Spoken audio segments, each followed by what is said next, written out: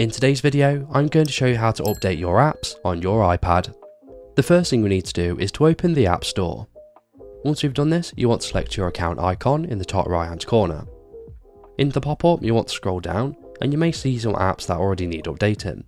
However, to force an update check, you want to scroll all the way up and release.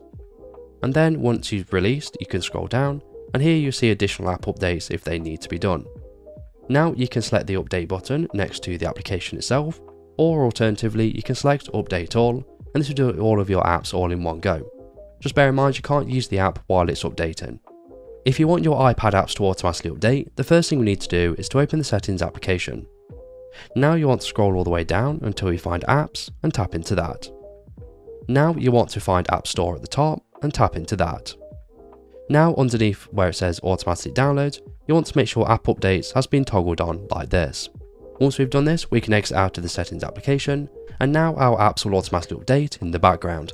And that's it. So if this video is helpful, please leave a like, and if you have any questions or comments, you can leave them below.